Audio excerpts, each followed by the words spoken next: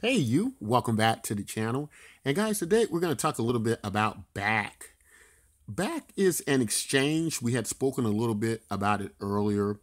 Um, it's part of the Intercontinental Exchange, which is the parent company of the New York Stock Exchange. Yes, the New York Stock Exchange. So, getting into highly regulated territory here. And one of the features that's going to be part of the Bakkt exchange is Bitcoin futures. Now, many of us, have had a problem with when Bitcoin futures were originally released on the CBOT, and many thought that it did more damage than good. Uh, where Bakkt is going to handle this differently is they're actually going to take delivery. You're actually going to take delivery of a Bitcoin with these futures contracts. So that means that the actual Bitcoins are going to have to be bought and purchased off the market. And we know that this will obviously, taking these Bitcoins off the market, cause the price of Bitcoin to increase. And so some of the large predictions that had been made at earlier parts of the year.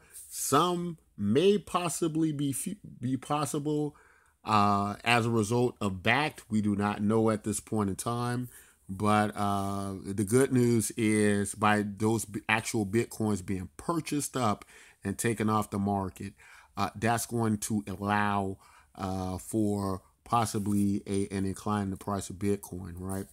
And so very interesting, very exciting. Also, is going to make it possible for 401ks and many institutional investors to be able to hold Bitcoins. Now, the date scheduled for release is December the 12th.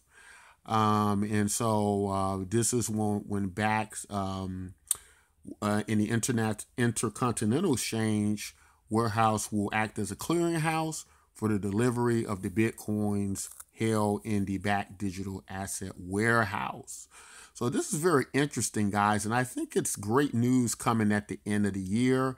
I think we're already due for a bull run, and I think this is going to be maybe part of the catalyst that starts and sets it off, because we are due for one, and I think it's about time we got one. So something just keeps pulling me towards this may be that event that gets us there. So not everybody are happy about Bakkt with all these institutional investors coming in, which are going to be able to now handle Bitcoins in a more custodial way, and various things like that. Some people are using terms like Wall Street 2.0 coming our way for the cryptocurrency market. Of course, many in cryptocurrency space are anti-Wall Street, have come into this space to avoid that very thing, only to maybe have some of those those elements enter into the cryptocurrency space, which seemingly is happening. So, guys, we're going to have to wait and see.